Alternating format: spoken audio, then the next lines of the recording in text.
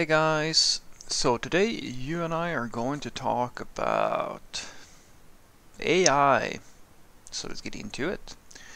So the question in question was, hi Frederick, as a software engineer, what are some of the tasks that take up more of your time that and could be easily automated by an AI? Hmm, it depends on I would say it depends on the overall. It depends on the AI, but it also depends on the task that I'm dealing with. So an example would be that if you're working with a content-heavy application, as CMS or like a translations or anything like that, and especially if you have a lot of documentation or things that you have to write, that's fairly straightforward. In some cases, that can be automated with an AI. It's more difficult than that because the problem with AI is that, as I've said on many occasions, the thing that AIs do really well is that which is common. In other words, the sorts of problems that most people have had at some point.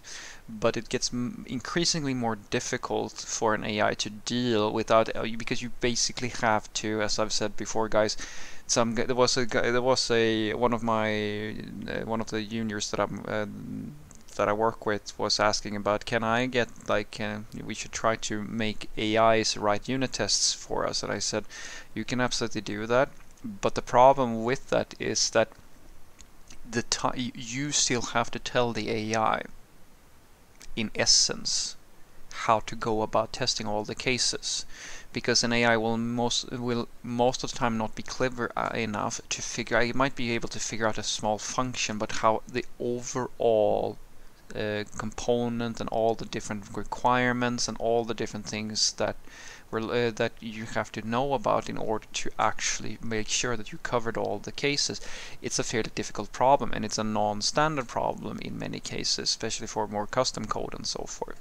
It's the same thing with documentation, where an AI will be able to help you maybe format the text, write it in a better way. It might even be, if you're really lucky, it might be able to write like a whole intro or something if it's something that is generic enough and doesn't require like heavy details. That's fine, and that will be possible to automate. But to a certain degree, you can even get the AI to help you. As I was saying, if you give it feedback, if you sit and work with it and you actually input relevant information, you can get the AI to write the whole thing for you. But that doesn't automate things for you. You still have to do it. It just maybe speeds up the thing or helps you out if you don't really have a flair for content creation or documentation writing or things like that. So I mean, to me, there's no universal, there's no way, in my opinion, that we are not going to end up with a future of AI tools that basically, I see it already, like you have companies now racing to create these generic AI models, and I am 100% sure that the next generation of applications will be AI based, and the next generation of tooling that we as software developer will need to master is how to consume generic APIs and train them on specific, and they most likely become libraries for that as well, and train them on domain specific information. In essence, what I like to say is that it's a little bit like training a person, where the companies that provide you with the base model will provide you with a generic AI who knows how to understand human speech or human text, etc., knows generic things about, most things that they will need in order to just interact with a human, and then you will train them the last 10%, just as how you train a new employee in your company. You will train them on the domain that you are dealing with, so it doesn't really, it can be support errands in your company, or it can be coding in your code base, or it can be documentation writing, whatever, right? You teach it how that domain works, and then it's going to be able to do the work very efficiently. We're not there just yet, I would argue, but we're going to get there. And so when we get to that level, then you can automate quite a few things. And I would love to have that with an AI, where it basically tells me, where it knows enough about my code, and not just a specific function, like the entire code base, to tell me that this is how your system is working. remember that you have to check A, B, and C whenever you're doing whatever you're doing, because this is why I love linters, for example. I'm a linter fanatic.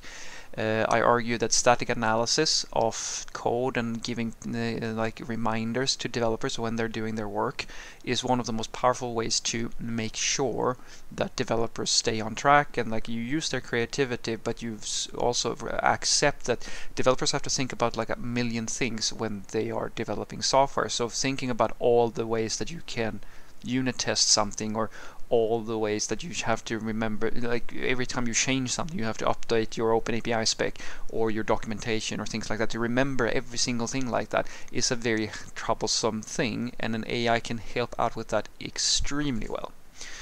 So what I want you to take away from this is that the things that take a lot of time for you as a software developer is usually things that, depending on the project now, if you're not working in a project like that, you don't really have that issue, but usually it comes down to figuring out all the test cases, writing all those unit tests, and especially content creation, keeping documentation up to date, etc., etc. Everything that has to do with content and maintenance of just documentation and so forth is a fairly long and tedious process, especially if you have like a lot of it, product documentation or things like that. And AIs are extremely good at these sorts of issues, where you can save a lot of time if you can get it to sort of understand your domain and so forth. It's not the case that many people ask me, is it going to take over, it's going to take the coding away, etc., etc., and I go, not anytime soon, because as I've said, when it comes to very specific problems, where it comes to understand a very, very, very fractured ecosystem, which is the case with basically any development workstation.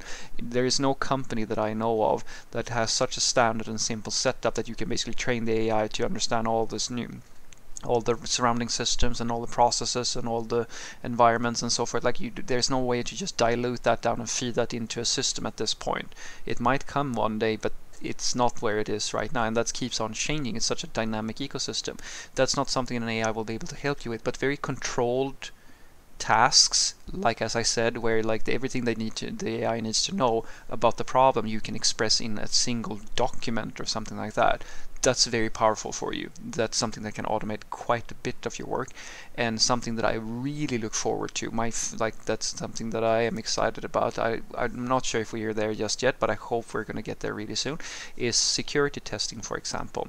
So something that you can do with an AI, for example, is to create, if you give them a specification, an OpenAPI specification, it can learn how to try to figure out different ways of interacting with, say, an API or something like that, and help you understand if you have any holes in your security or your firewall or something like that. Just as it can help you figure out, do you have any oversights in your unit testing? Here is a bunch. It's almost a smarter version of property-based testing, if you know about that.